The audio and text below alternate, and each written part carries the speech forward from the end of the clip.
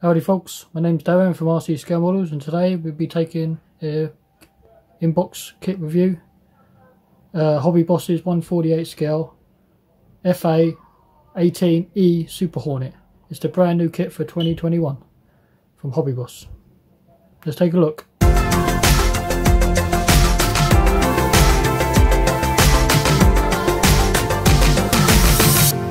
So this is what we get on the box. You get some paint options. You get a nice updated version of the Blue Angels. You get Top Gun Mavericks aircraft in this boxing. Typical. Probably be cashing in for the movie. I do like this one, which is the USS. The Golden Dragons is pretty cool. CAD work, nice details. So you can get open nose for the radar, detailed cockpit, full length intakes, different type of landing gear for the launch rail for an aircraft carrier, open or closed nozzles, folded wings or optional, side hatches open, which is pretty cool. Kit number for this is 85812. Massive decal sheet and some weapons. Pretty standard stuff from Hobbyboss. Okay folks, this is what we get inside the kit. Standard stuff. Hobbyboss boxes, really thick cardboard, good sturdy boxes. It'll be tricky to get into sometimes. As we're on the top, we're loaded with our paperwork, standard stuff. The kit is loaded with plastic. Down the side we all get the goodies. So let's take a closer look at this. So this is all the paperwork. We get some advertisement of the upcoming vehicles. We've got a Russian truck, some crew figures. We have a IDF tank, pretty cool. It's an up-to-date version with the slat armour. Standard stuff, advertisement. Colour callouts. We have the Blue Angels, which is nicely done. We have this one here. This one here I like is Tomcatters, obviously Mavericks aircraft from the movie. These pieces here are the inside fins, so the outside would be the red and the inside is black, and then the inside of this one is black. We have low vis markings, standard grey. I think this is Tomcatters as well, but in grey. We have this one here in low vis markings, pretty cool. And then we have Golden Eagles, which is done in the blue and yellow, which is the same as the Blue Angels. I have to stop and think then. And then this grey underneath, pretty cool markings. If I was going to build this one, I'm going to be tempted to do this Top Gunners, Top Cat. Nice one. Stencil data, love them or hate them, they're all over the aircraft. And weapon colour callouts. In Hobbyboss instructions,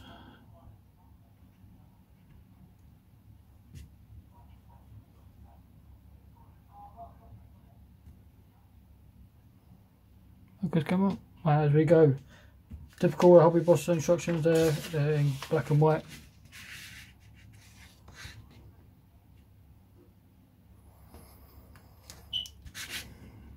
We have sprue map, and the part of the kit is working on the cockpit. So we're working on a jet to seat. We do have photo etch in the kit. Jet to rail, cockpit tub, flight stick, decals and instrument panels, side walls of the cockpit. This is the wheel bay, some piping. Attaching the cockpit to the upper part of the wheel bay, salvaging the two halves together. We do notice here and here there is electronics bay, which is open.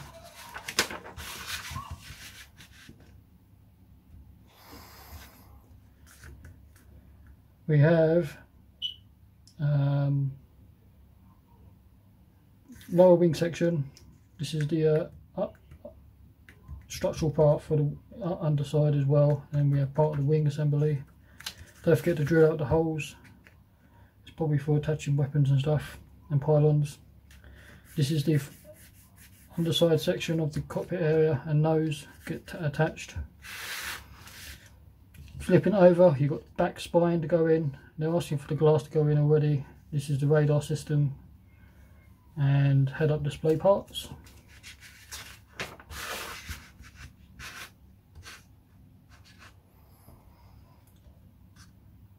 Open or close canopy options, open or close nose, which is here, open nose. Again, I'm probably ain't going to end up doing mine all open. Open nose, open side panels, cockpit open, wing fold, do the whole shebang, and it's going to probably look superb. Engines, again, we do get full length engines. This is part of the underside as well, and side of the aircraft.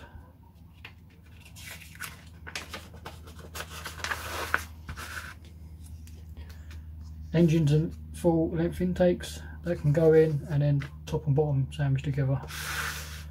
And then we are working on undercarriage.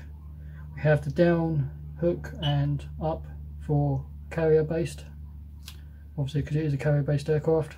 If you've got the diorama, you can do it like that. Side hatches going on, which you can leave off and you can see the engine. I don't think that's real on the real aircraft. I don't think that is a removable panel. I'll have to check my references. Parts of the landing gear going in, that's highly detailed. Main landing gear, left and right, and front nose wheel, standard stuff. Landing gear doors and small detail parts. This section here is the side panel hatches. Again, I'm going to have mine open like it's shown here. Landing gear doors, pretty standard, left and right. Flaps and wings, two halves, hard points these look like, and these are leading edge flaps.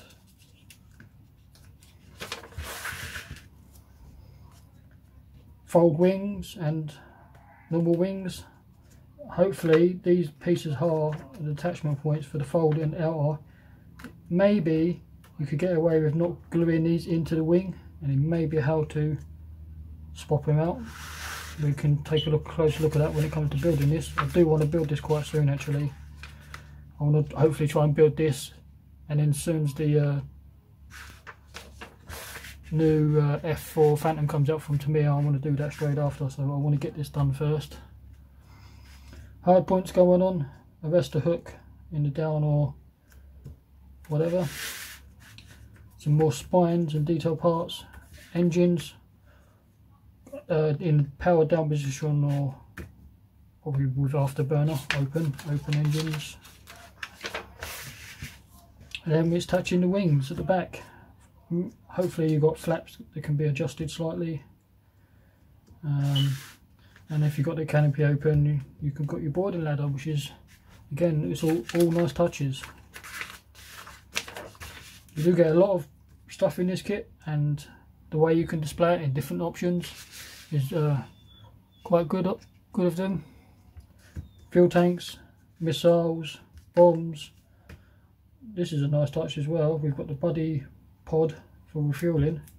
Wasn't expecting to see that in the kit, so that'd be a nice touch as well. Having, I don't know, built this with the robotic buddy pod now, if you want it in flight with another airplane behind it, I think that'll look pretty cool. Don't see much dioramas or setups done like that. We have NAASQ, these are look like targeting pods or something. We have GBU 10s, standard bombs, GBU 12s, MK 83, I think free fall bombs kind of. ARAM 9X missiles, standard GB 24s, and the hard points. So there's quite a large array set up as well. And this is your loadout, how you want to do it. Pretty standard stuff. Quite a lengthy book, quite in depth. 40 steps in total. So let's take a look at the parts. One thing I do want to show you before I forget is the markings. Let's get the knife and have a look.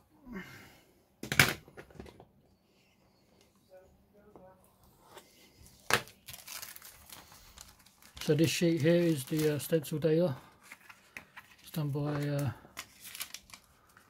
I think Hobbyboss do their own markings.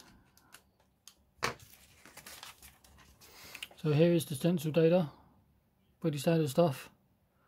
It does look like it's their own, doesn't look like cartograph or anything. Hobbyboss markings are pretty good. I have recently finished a kit with Hobbyboss, and it was the Swedish CV90, which is the United Nations vehicle, and those decals went down nicely. I did have an issue with the UN, but lucky I had a spare set of decals so I could do it. In here, standard bit of photo etch, some seat belts. No doubt there'll be aftermarket coming up for this, like Erdard's photo etch set and stuff like that. I'll probably get those. So I'm not too fan of having to paint my own seat belts. I don't like doing that. I prefer the stuff is already coloured. And you do get some hose for the buddy pod, refuelling pod, which is nice. Main markings is in here, 2 big sheets. Oops.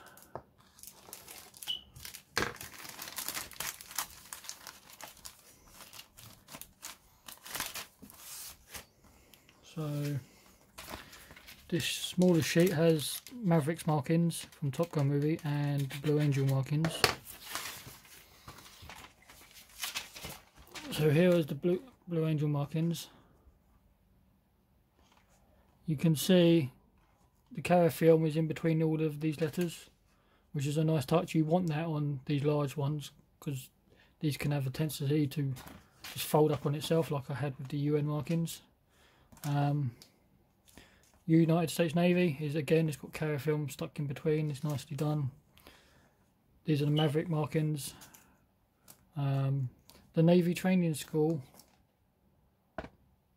doesn't look as crisp as I would like, but pretty cool markings.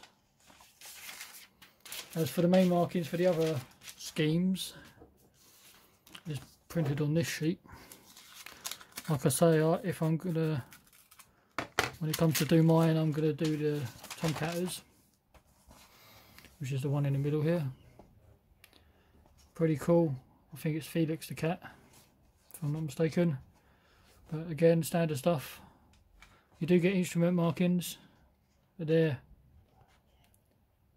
okay for what you get within the kit, but they're a bit pants. I'm probably gonna try out the new Quinton once they release a set for this, which is the 3D printed stuff. But the rest of it does look pretty cool.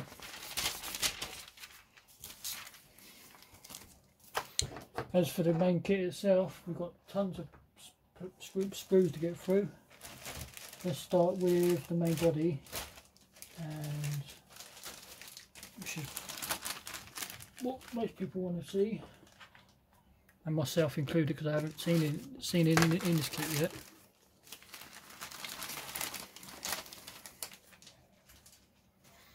So here's the main body, nicely done. Sadly, you see here, jet to pin on top of the aircraft. I wish they would have done it on the inside, so you're going to have to take care of that. It is pretty close to rivets, so you have to be careful taking care of that. But it's nicely moulded. You've got to cut this piece out for the cockpit to be done, but the rest of it looks quite nicely done. These louvers at the back are somewhat slide moulded, but the detail looks really, really crisp, and it doesn't feel like a Hobbyboss kit, if you know what I mean. I've built a hell of a lot of Hobbyboss stuff in the past, and this doesn't feel like their style of kit.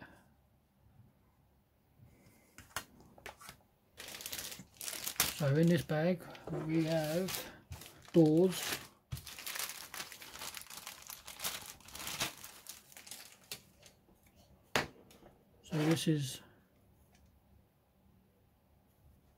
so we have part of the cockpit instrument panel. These are the side doors, some flaps, some hard points. This is a spine that sits on the back here, so this will go inside there. Don't know why they've done it a separate piece, unless there's other parts coming out at a later date.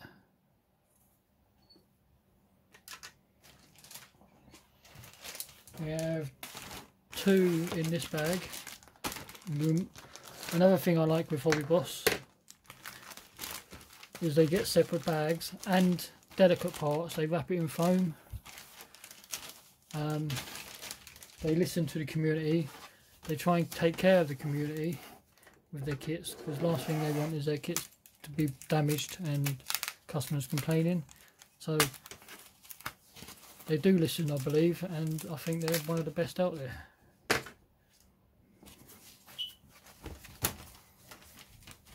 So there is two of these wrapped up. Don't know why they wrapped it up, but I imagine it's to protect all of this. So like I say, there's two of these. So we've got hard points. These are attachments for your weapons. Exhaust nozzles. That is pretty damn good for plastic.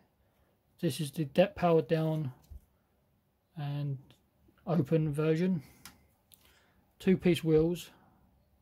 I'm never a fan of two-piece wheels, no matter who does it. I'll always get resin, which no doubt I probably will replace. More hard points. Do you need aftermarket? Probably not, but I will for some of it. Parts of the engine, nicely done. More engine detail parts. This looks like inside the engine, turbines, and we have more hard points. And the detail looks really, really good. Rivets again. It's going to take a nice wash. There's a ejector seat. Being there's two of these, you are going to get two ejector seats, but you're only going to need the one. There are side rails, which is attached to another sprue, because it's not on here. But you do get fine detail parts like piping, and that's the detail on the wheels. There isn't much else to show you on this sprue, but it is pretty good. We've got two in this bag, and these look like weapons.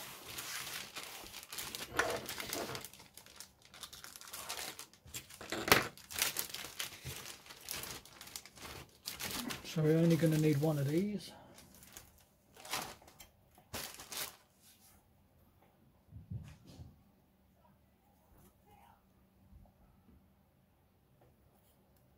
We have bombs. Unfortunately, they are two-piece. Fins, hard points, new missiles, GBUs, more fins, and then more pipes and stuff. So it's a large sprue of some weapons.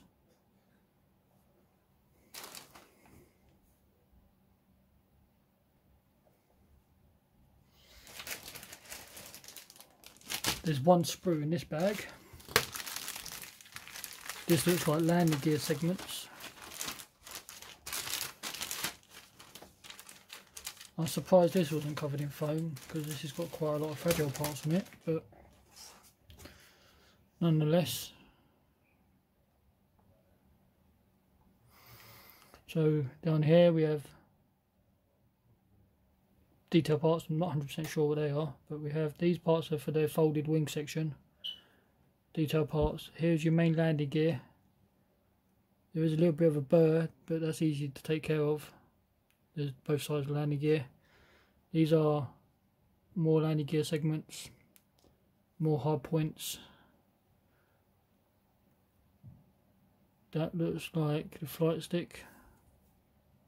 Yeah, if I'm not mistaken, that's the flight stick.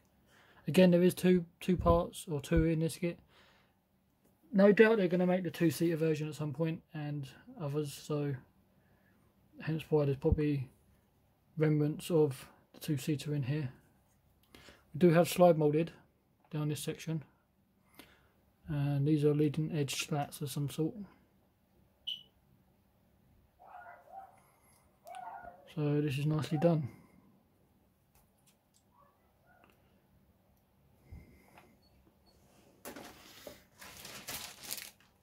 In here we have more weapons and the buddy refueling pod sections, and there's two of these.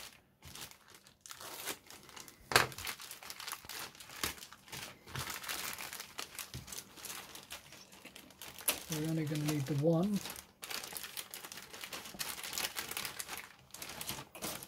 If you're not going to use the buddy refueling pod on this, you can always use it for a later build, which is a nice touch. So we again, main weapons, some large missiles, so no doubt these two will probably go together, vice versa. Bombs, there's part of the rack system for it. Here is the buddy refueling pod, 1/2 and 2/2. The actual refueling cone is moulded here, nicely done. We have more GBUs, and the other side. Fins down the bottom. And more hard points and rails. And we have these really fine tubes at the end. So again, nicely done on the weapon system. In here we have parts of the intake, structural main body,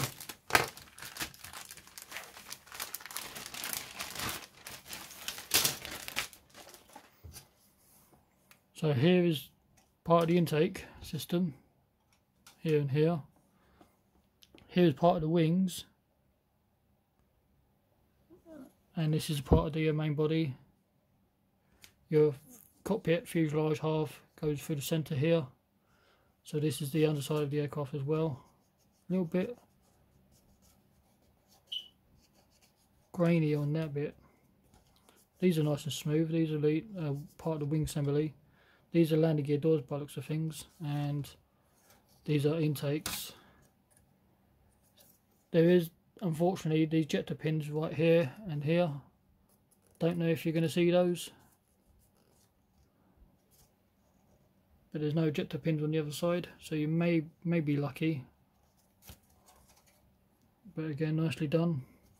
Here is part of the wheel bay. Again, nice detail. I'm impressed with this Hornet. I have a couple of Hornets in my stash. I have one from Revell, which is the Top Gun one, which is an old kit from early 90s, I think. I do have Kinetic Blue Angels, which is one of their older aircraft, one of the older Hornets. So, and you can see the way the manufacturers have done there is completely different in all three kits, the way they have gone about it. But this one seems the better one of the three that I have, and it's nicer. So we have more leading edge flaps or parts of the fuselage. Wings.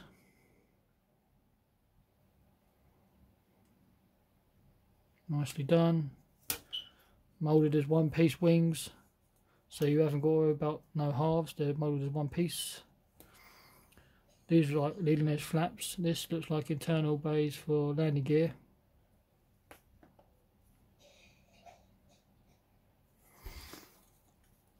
Landing gear doors. All the way along. Looks like radio equipment. Here's that radar dome. It is got some kind of texture. I don't know how well the camera's going to pick it up. I imagine it's done like a goldy metal colour. Here is your nose. Here, this is going to be slide moulded as some kind of weird angle. Here's part of the radar system, so is this piece. But nicely done as well. There's only one main sprue left, and then it's some smaller sprues which are like extra fuel tanks, lower body and clear.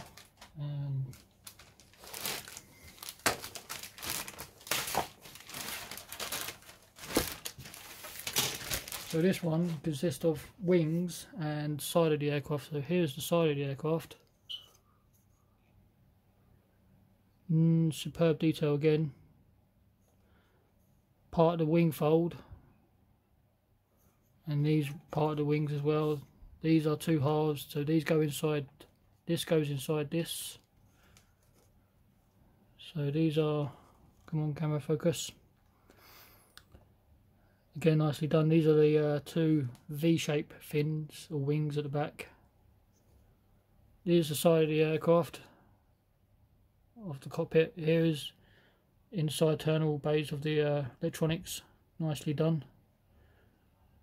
I'm going to have to do more references to have a look and see what colour these are. I imagine it's insignia white on the inside, but electronic bays are probably like greys and blacks.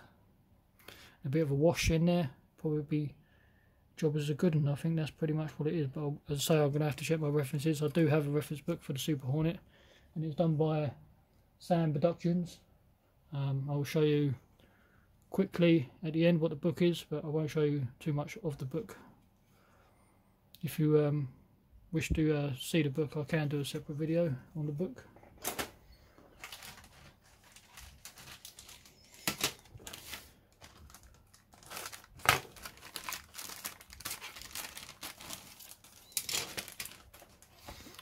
Here is another sprue. This is sprue F, and here is the cockpit tub.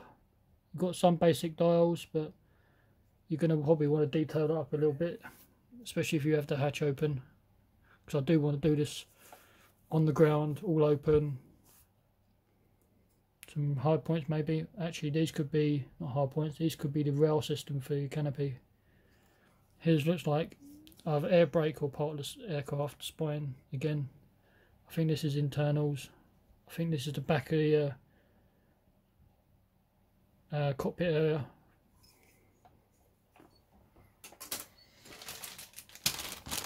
In this bag you just got some extra fuel tanks, so not really need to get them out. There's 4 fuel tanks, nothing fancy. And here is the main lower body, which has wheel bay moulded in as well.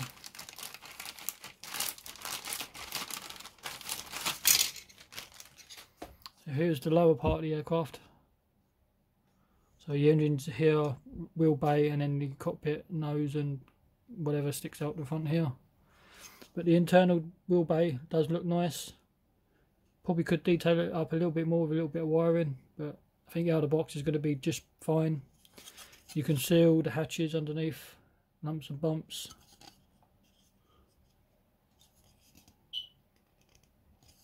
But again, I'm going to check my references. I think it's insignia white for the main part. The odd black and grey bits here and there, and then a wash.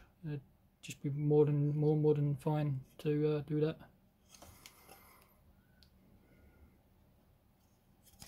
Nicely parts. And the last two is going to be clear. Hopefully these clear parts are really good, because Hobbyboss are normally pretty damn good on their clear.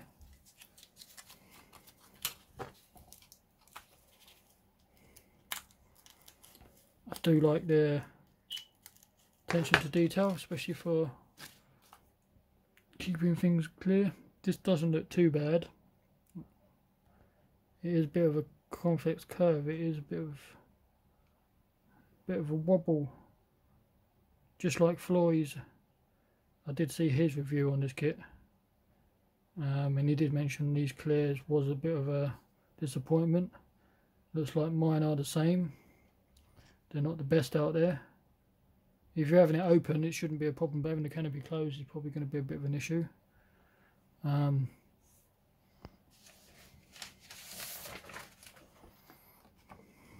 Don't know how well you can see, but the it's not as clear as some canopies out there.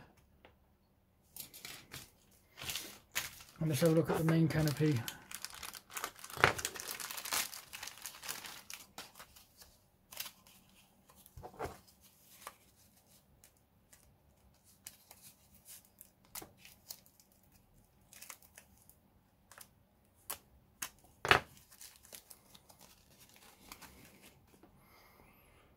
So here's the main canopy. You have got kind of a centre seam, maybe to take care of.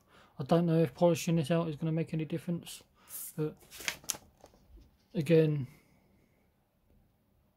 there is a slight wobble to it. I can understand of the curvature, of the nature of the clear being like that. What I do like as well is around the leading edge. This part is part of the fuselage. It's not just clear. So it helps with gluing and masking up and stuff. But yeah, my canopy is the same as Flory's. It is a little bit blurry, which is a shame.